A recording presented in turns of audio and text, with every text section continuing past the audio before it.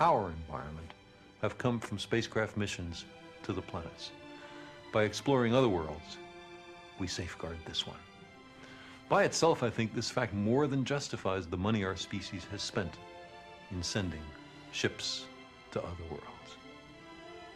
It is our fate to live during one of the most perilous and at the same time one of the most hopeful chapters in human history.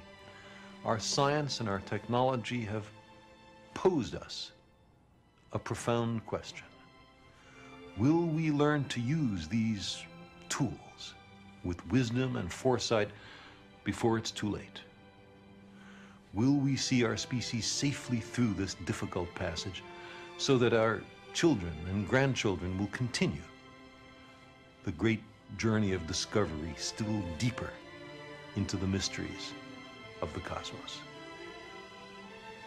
That same rocket and nuclear and computer technology that sends our ships past the farthest known planet can also be used to destroy our global civilization. Exactly the same technology can be used for good and for evil. It is as if there were a God who said to us, I set before you two ways.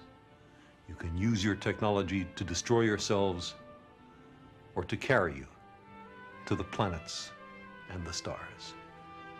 It's up to you. Hey, Sarge, how do we know if these little people can understand us? I mean, do they even speak Buganese? Funny, Palicki. Now get out of here!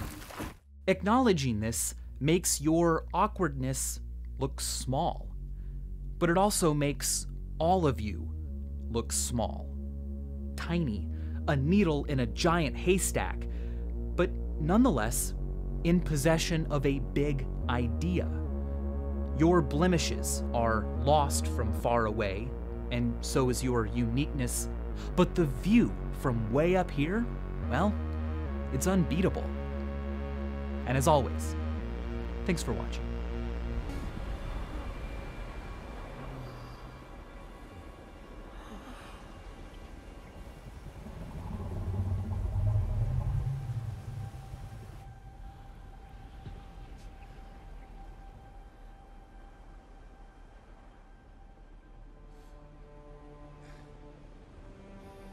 I spent my whole life wondering about this moment. Would it be like? Would it look like?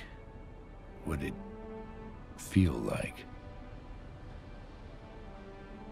It's a little fuzzy, but I think I'm starting to get it. Your job is to tell stories that fly through the air in a series of pictures in rapid succession that magically appear in other Smallfoots' homes. TV, right. And what is this thing here? That's the roof of my home. Home? Home? Are we saying the same thing?